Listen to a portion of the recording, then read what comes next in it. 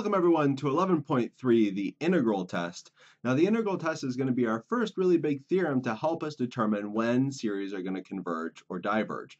But it only works in certain situations. So we have to go through and we have to understand the hypotheses and the conclusion of the integral test. So we have to make sure the hypothesis is met. Then we can apply it. So let's get to it with what is the integral test. Okay, so we have our nice sequence here, a sub n, which is defined to be this function at certain values, n, right? And we need f to be three things. And the first step is that we need f to be a nice continuous function.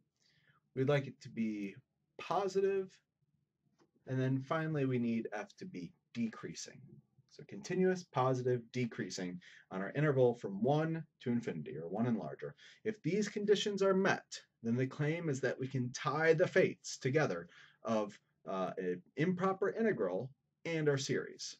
So that's to say, if the integral from 1 to infinity, so like you see a nice improper integral, of f of x dx is convergent, then the series is convergent.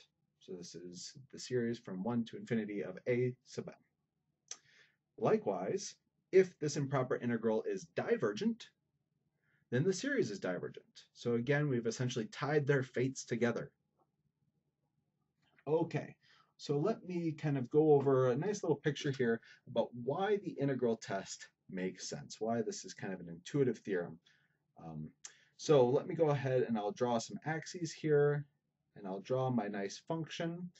And remember, when my function is 1 and larger, we need it to be continuous, positive, decreasing. So, okay, there we go. So we have, when it's 1 and larger, right, we have continuous, positive, decreasing. All right, so now let's remember that the integral from 1 to infinity of f of x dx is the area trapped between the curve and the x-axis. So it's this green area right here. And it goes on forever off to infinity. Okay, now let's try to draw in our sequence. So I'm going to draw in the integer values here, 1, 2, 3, 4, 5, and so on. And our sequence terms here, a sub 1, a sub 2, a sub 3, right? These are supposed to be the function's height at integers, n, right? Our sequence is equal to f sub n. Okay, so now let's think about the series, right? The series is adding all these up. Well, one way you can think about that is by adding the area of rectangles, right? So here's a nice rectangle. It has height a sub 1, and it has width 1. So according to the area formula for rectangles, length times width, right? So we could say the length is a sub 1, the width is 1, so it's 1. Likewise, here are a lot more rectangles, right?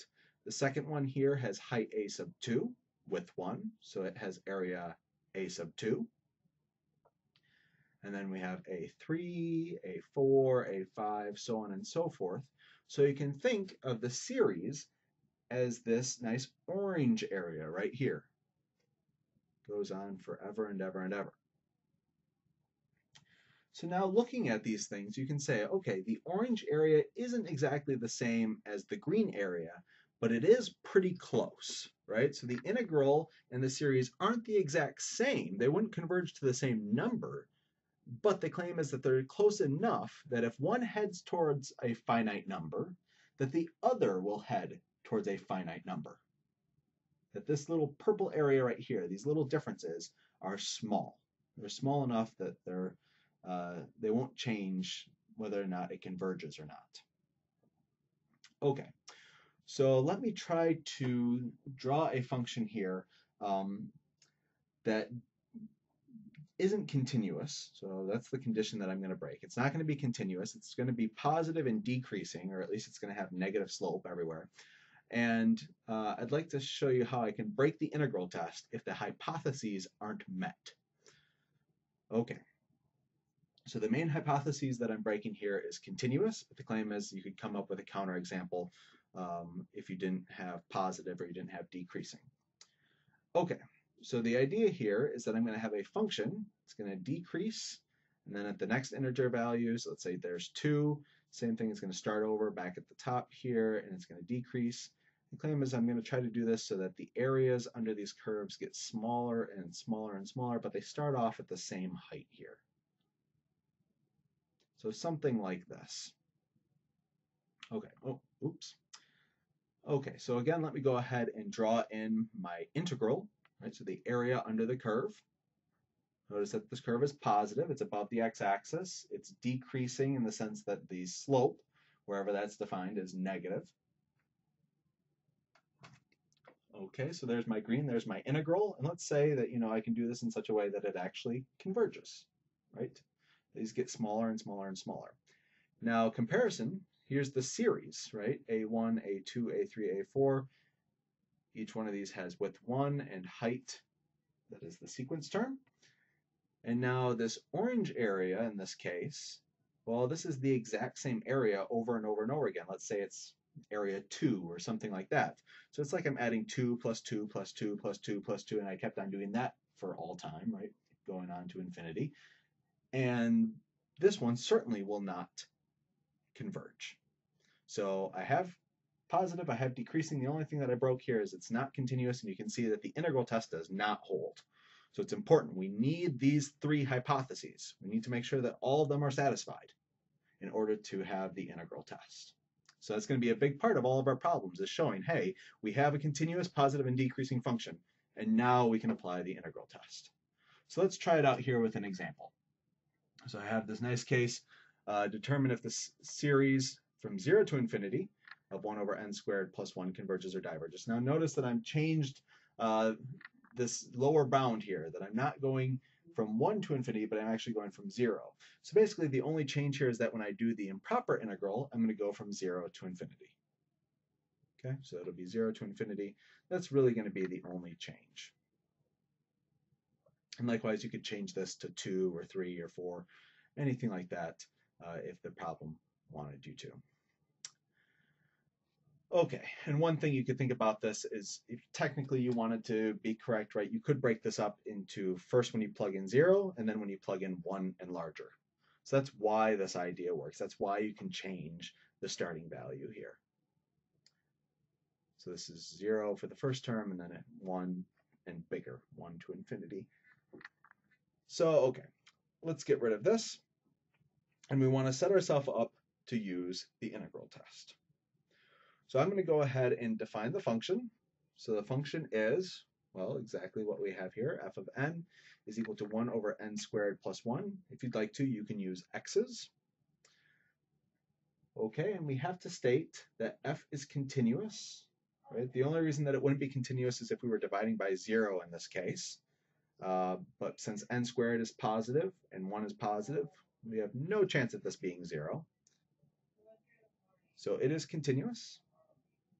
After that, we have to say, and with a little bit of justification is nice, that f is positive.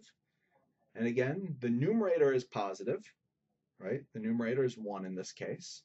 And the denominator is positive. So let me go ahead and write this down. So since 1 is greater than 0, and the denominator, n squared plus 1, is greater than 0. And then finally, the third one, and this is usually the most difficult, f is decreasing. So those are my three conditions for the integral test. It's continuous. Usually that one doesn't take too much to prove. It's positive. Again, just a few words here, but decreasing usually takes a little bit. So, okay, why is this decreasing? Well, let's go ahead and compare n squared to n plus 1 squared, right? Because n is greater than or equal to 1, we know that n plus 1 squared is going to be greater than n squared, right? So note n is greater than or equal to 1.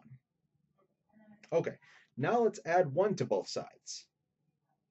Here we are, adding 1 to both sides.